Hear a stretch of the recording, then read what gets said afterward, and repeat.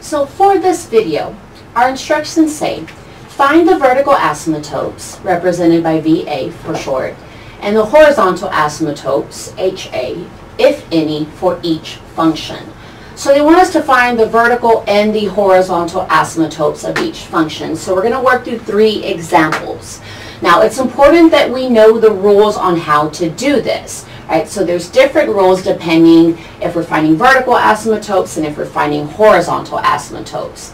Now for vertical asymptotes, it says that f of x will have vertical asymptotes at the value of x where the denominator is equal to 0. So in order to find vertical asymptotes, we need to take our function, specifically the denominator, set it equal to 0 and solve.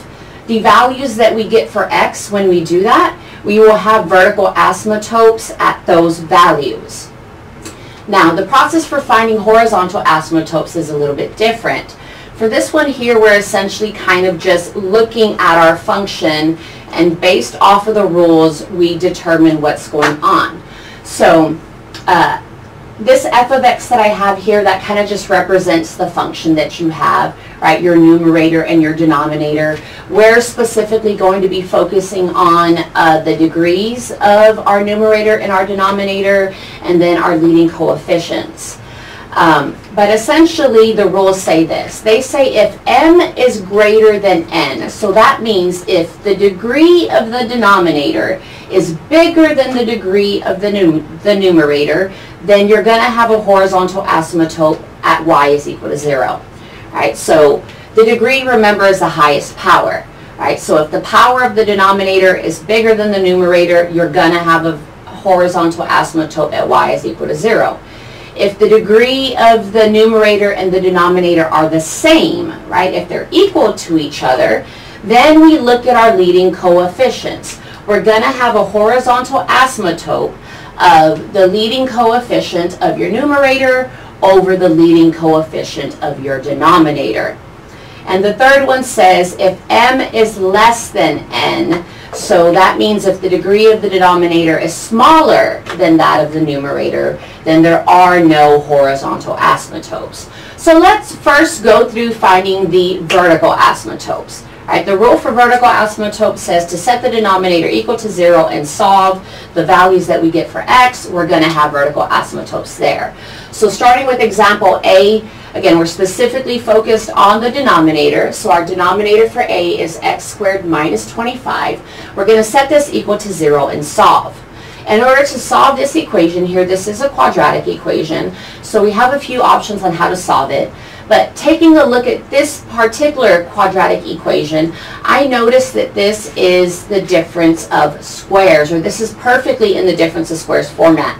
We have 2 terms, one is positive, one is negative, and they're both perfect squares. All right, x times x would get me x squared, and 5 times 5 would get me 25. So if you remember the rule for difference of squares, it tells you to add those a's and b's together and to subtract a and b together. Remember, a is just what times what gives you x squared, so x times x is x squared, so a is going to be x. B is just what times what gives you 25. 5 times 5 is 25, so b is equal to 5.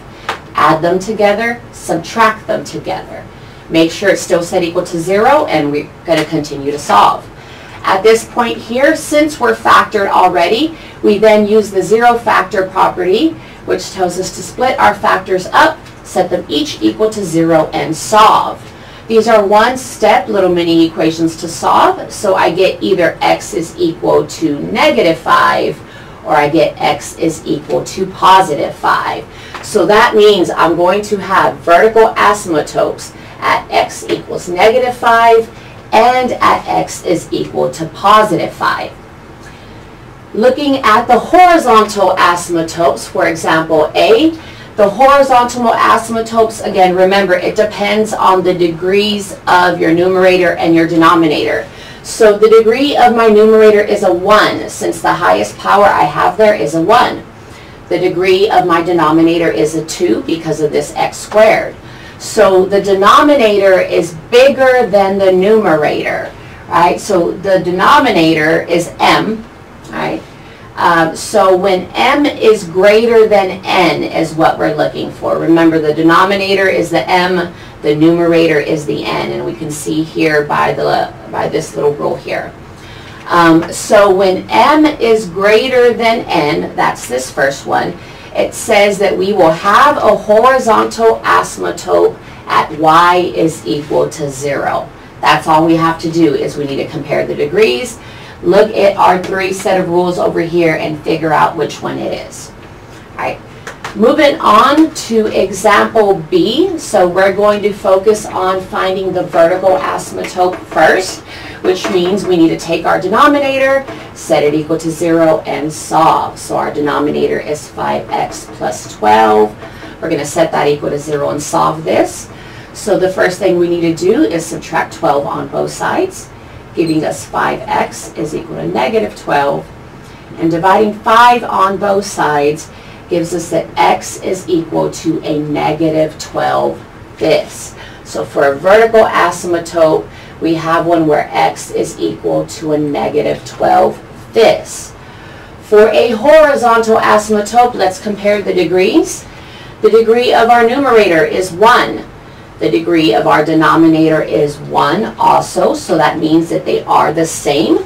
So that means we're looking at our second rule here, where m is equal to n. So the rule says if m is equal to n, then f of x will have a horizontal asymptote where y is equal to a of n over b of n. So that just means the leading coefficient of my numerator over the leading coefficient of my denominator. All right, so that means, so it's going to be at y is equal to, so my numerator is 3, my denominator is 5, so we have a horizontal asymptote where y is equal to 3 fifths. Right, we just take our leading coefficients and divide them. So our third example, we're going to focus on finding the vertical asymptotes first, which means we need to take our denominator, set it equal to 0, and solve. So our denominator is x plus 1. So here we have x plus 1 is equal to 0. So to solve this, we subtract 1 on both sides, getting that x is equal to negative 1. So that's going to be our vertical asymptote. For our horizontal asymptote, we need to compare our degrees. So the degree of the numerator is 2. The degree of the denominator is 1. So we need to use the one that focuses on when our denominator's degree is less than the numerator. So that's our third one here. And it says if m is less than n, then there is no horizontal asymptote. So for horizontal asymptote, I'm going to say none. Alright, so for vertical asymptote, set the denominator equal to 0 and solve. For horizontal asymptote, you do have to be aware of these 3 rules here and be familiar with them so that you know which rule is going to apply to your specific function. Otherwise, that's it for this video.